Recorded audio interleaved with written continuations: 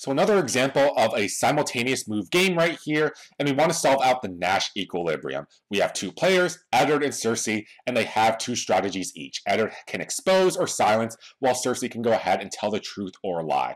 And game theory is exactly where a lot of bad examples do come to play. So spoiler alerts if you haven't seen the show at all, but you probably won't want to anyways because they completely destroyed the entire show itself. So as you can see right here, we want to find out our Nash equilibrium and we want to go ahead and do the best response technique.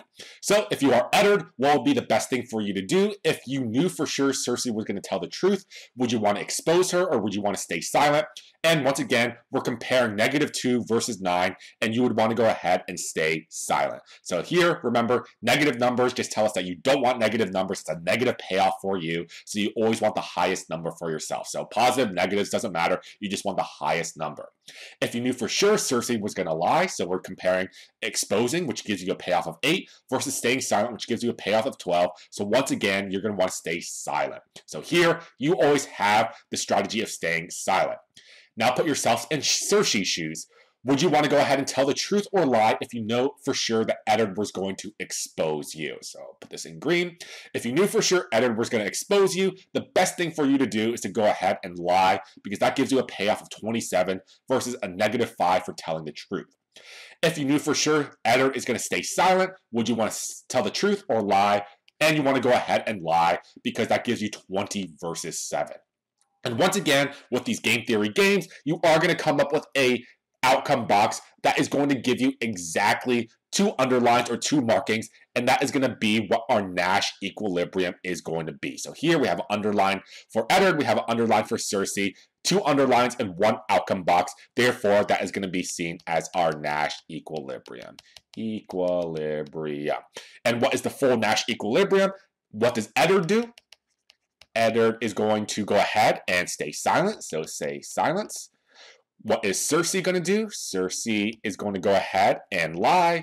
And what are the payoffs attached for this? This is going to be for a payoff of 12/20. 12, 20. Remember that 12, the first number goes towards player number 1, which is Eddard. Second number goes towards player number 2, who is Cersei. So as you can see right here, another example of using the best response technique in order to solve for the Nash equilibrium and the simultaneous move game. However, there is going to be something that is sort of unusual in this example and also in the previous example that we worked with.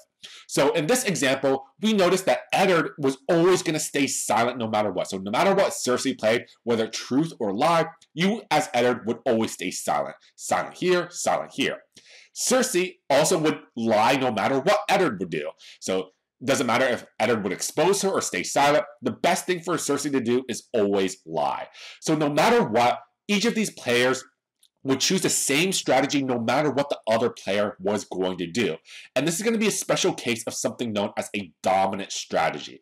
It occurs when a player chooses the same action no matter what the other players are going to choose. So you go ahead and choose the same strategy no matter what. And the one thing that's beneficial about every single player having a dominant strategy is that a single Nash equilibrium will always result no matter what. If player 1 and player 2 both have a dominant strategy, one Nash equilibrium is going to be our result. And we can see this with the previous example right here with player 1 and player number 2. Player 1 always had the dominant strategy of choosing strategy number 2, and player 2 also had the dominant strategy of playing number 2. So no matter what each of these players is going to choose, they always choose strategy 2, and that led us to one Nash equilibrium here.